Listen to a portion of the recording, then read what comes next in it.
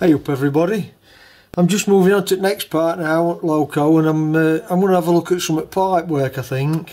Just before I do that though, I had a comment from Tony, just forget his surname off the top of my head, but anyway Tony, he said, because I'm getting to where Loco's looking quite complete, he says when he gets to that stage he makes a list out. Well, I normally make a list out, you know, on little parts that I'm doing, what I've got to do on that, but I never go to extent to making a full list out. Anyway Tony, I've made my list out and I've got 2 A4 sheets here and I'm still writing, so I'm beginning to wonder whether I should have had that 6 month off, because there's still quite a lot to do. I know they're only little fiddly jobs, but they all take time anyway. I've done that now Tony, so thanks for that. And then other thing I'm going to say is, going on to this pipe work, and I know you experienced Loco builders out there, it's going to be, all this is going to be simple for you, I know that. But I'm doing it from a beginner's perspective, and for beginners, and I'm just logging everything so that anybody that don't quite know, has got no experience, should I say, it might help them to get more involved in this wonderful hobby that we do. And I'm learning as I go along, so what I'm trying to say is, for all you experienced people, I know this is going to look quite simple. Right, so what I'm doing then, let's have a look at this pipe work first. I think when you look at people's Locos and you see all pipe work on it, it looks a bit daunting sometimes. It looks like spaghetti junction sometimes, and there's pipes going all over the place. So it does look complicated, but I think when you take it step by step and have a look at drawing, I think especially on Sweet Pea, I think it'll be, I don't think it's that difficult. So on Sweet Pea then, you've mainly got 3/16 pipe for most of stuff, except the whistle pipe's 5/32 and the blower pipe's 1/8, and then on to tank side you've got a balance pipe that's 1/4. So they're the 4 sizes. I don't know if it matters if you deviate from that, I don't know, but I'll stick to drawing anyway. So they're the 4 sizes, and I think the main one's going to be 3/16 pipe. Right, so what I've been doing then over on lathe, I'm just starting to make some unions and some nuts and olives. Now I know what you're saying, why don't I go out and buy them? Well, 2 reasons why. A, I like to make everything if I can, and B, while I'm waiting for postage in this climate that we're in, 7 to 10 days, I can be on lathe and have them made. But I don't usually do things that quite as simple as even that.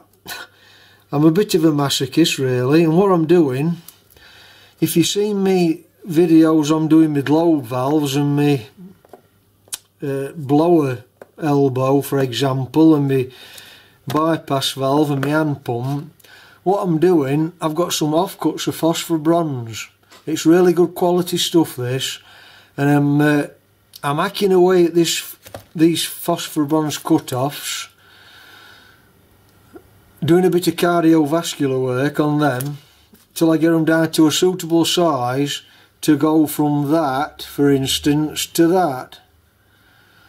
So that's what I'm doing at the moment. I've just made this is a union adapter for my steam injector. I've got the union made, 532 by 40 thread, and I've got the olives made and the nuts. So that's my first one that I've done. Quite a lot more to do yet.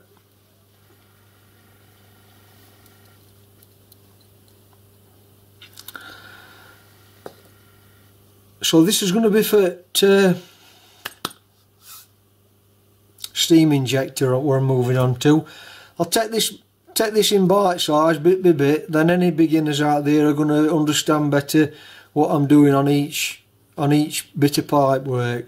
So I'll move over to Loco now then, and we'll take a look at this with this steam injector pipe. It's going to come from manifold to cab floor, then through cab on this union. I'll see you over at Loco then.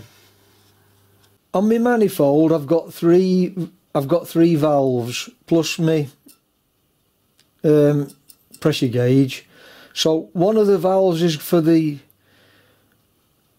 injector, one of the valves is going to go to the blower at the front, and then the other valve, which will probably be changed at a later date, is for the whistle. The only other pipe work on front is where you blow your sight glasses out. Two pipes have got to come down for them.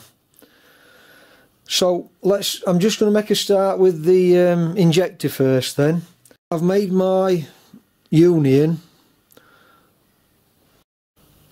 and I'm going to tee into one of these valves.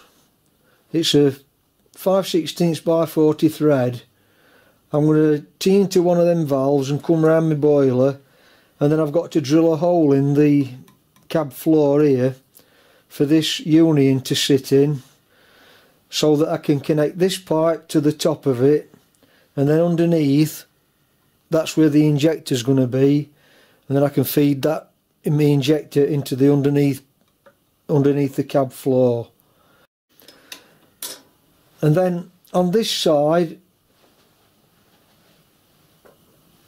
in the front of the boiler, I've got to put this elbow in the smoke box for the blower pipe, and the blower pipe's going to come off one of these valves and come down here and come through the cab here at the back and follow the boiler down to the front. So that's all I'm going to concentrate on for the moment. Like I said in one of my earlier videos, it's no good overloading, just take one step at a time. And then once I get that done, we'll move on. I can probably put the cab back then, and then we'll move on to hand pump and balance pipe and all other water pipes, and then there's still the oil pipes to do. I'm going to get my measurements sorted out where I'm going to drill this hole, and then we'll reconvene. Thanks for watching, and I'll catch you on my next video. Bye for now.